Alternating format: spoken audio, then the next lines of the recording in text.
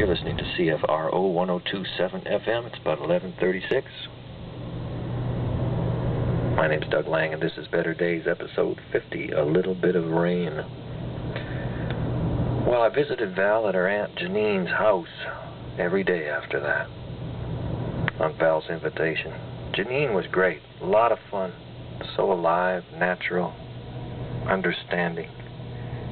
Trey was a bit suspicious of me at first, as if I'd come to battle with him for his lovely mother's attention. But after we played catch with a baseball in the yard and I showed him how to spin a curveball properly, well, he warmed up a notch anyway. One day when Val was at work, I picked Trey up and we packed a satchel of food and took an hour's drive up to Carlsbad Caverns National Park, where we hiked and took in a couple of the historic sites up there. Trey was a lot of fun, but he'd catch himself and pull back a little, and I didn't press it. We were just a couple guys up in the hills for the day having a picnic, one with gray whiskers growing out of his cheeks and one with no whiskers yet at all. On the drive back down from the mountains to Hobbs, there was a long period of quiet. I had the radio on. Trey said, "My mom hasn't been around any man since Dad died." I nodded. "You like my mom?" "Yeah. I just met her, you know, Trey, but she's a sweet person." He looked hard at me. "My dad got shot by some people he owed money to. It was about some drugs. That's what my mom told me. We had to move in case they tried to shoot us too. They shot him in our backyard. God. That's a hell of a thing for a boy to go through," I said. I didn't really like my dad sometimes, but I miss him. I miss a lot of my friends too. We had to leave home in the middle of the night on a bus, and I never even got to see them to say goodbye. Pretty strong kid telling me these things. That night, after getting Janine to let me cook supper for everyone, a lamb curry with rice and vegetables probably could have simmered longer, but it was okay. We all curled up on the L-shaped couches to watch a movie.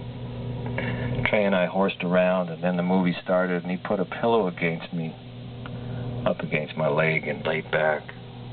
I don't think he made it through more than 10 minutes of the movie before he fell asleep. "You got a good boy here," I said to Val. "He's gonna be okay." "Thanks for taking him up to Carlsbad today," Val said. "Trey told me he had fun. He said you were okay." "Huh? Believe me," Janine piped in, "for Trey to say you're okay is a bit of a miracle." After the movie, I carried Trey to his bed and I laid him out, covered him up, said goodnight to Janine, and Val walked me out to the gate. "I'd probably like to give you a kiss tonight," she said. "Oh, yeah? You sure?" "No. Well, Val, I'm going to leave in the morning. I got to go. I got to get back to Canada and get something together. And before I go," and she put her lips against mine, and later I put my lips on the scar on her left cheek. I couldn't help it. I kissed her a long time. God damn it all, blues. I figured we'd just meet people in the wrong order, you know. But no, I think what makes meeting the good ones so good are the wounds we go through before we find them.